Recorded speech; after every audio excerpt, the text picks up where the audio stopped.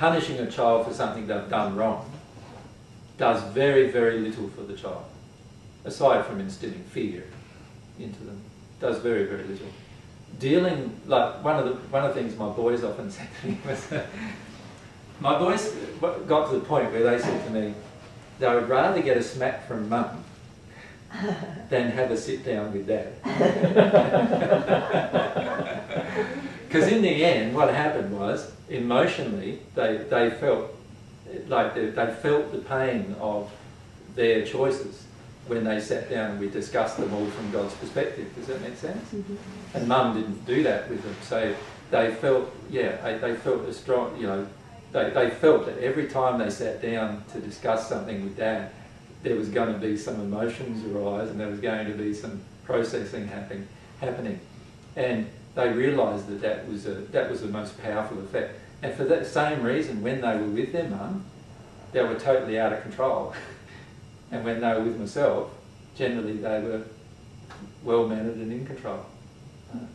But it was just because of the different ways in which we dealt with the situations that occurred.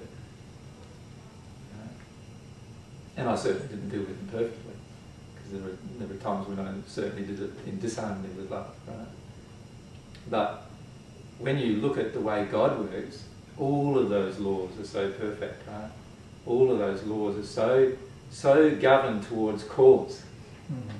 And every single spirit you talk to in the spirit world, in the first sphere, and the other spheres, all of them, they're there because of the causes within themselves that cause them to be placed there. They're not there for some indeterminate reason.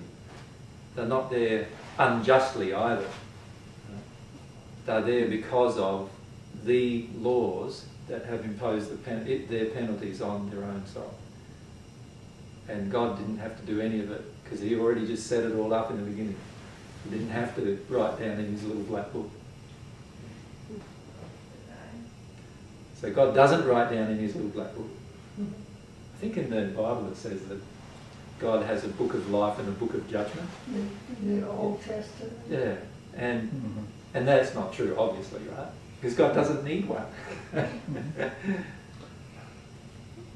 We saw that in Bruce Almighty, just the paperwork. Yeah. When he was answering the emails. Yeah. Lots of paperwork, lots of folders. Yeah. Yeah, obviously that concept of God's there. Yeah, not quite exactly what it is.